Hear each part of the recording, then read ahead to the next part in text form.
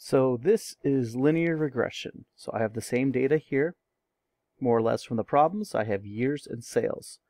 Over here, I have inserted a graph, mostly of the scatter plot, and I right-clicked and fit a line for this. What I also did is I made sure to put in a formula and an R-squared. So an R-squared is how well the formula fits the data.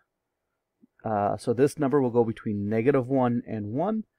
The closer you are to -1 or 1, the more likely it is to be a good fit. This is just a formula, a straight line formula, hence linear regression. The 9.8501 is your slope, your m. The 80.431 is your b, your y-intercept. And then you could put in x and find out your data.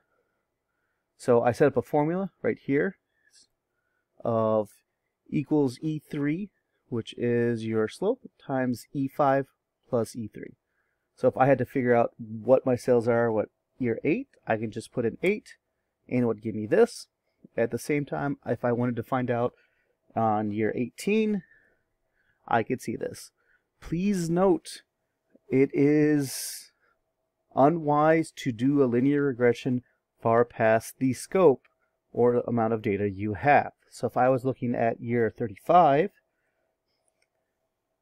425, but let's say, like, if we're doing sales right now, if I had data that went from 1980 to 2015, well, 2020, right now sales for a lot of people are going through the floor.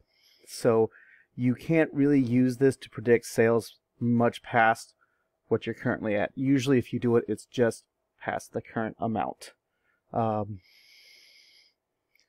So this is the beginning of analytics and model building, which is a cool subject I wish we were getting into, but we don't.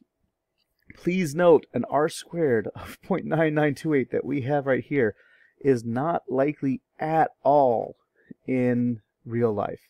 Usually if you have an R-squared about 0.6 or so, you're happy. When you have a number this big, it's either because you have engineering data and they had to be very, very precise, or you made an error somewhere. So be aware of that. So if you have any questions, make sure you bug me.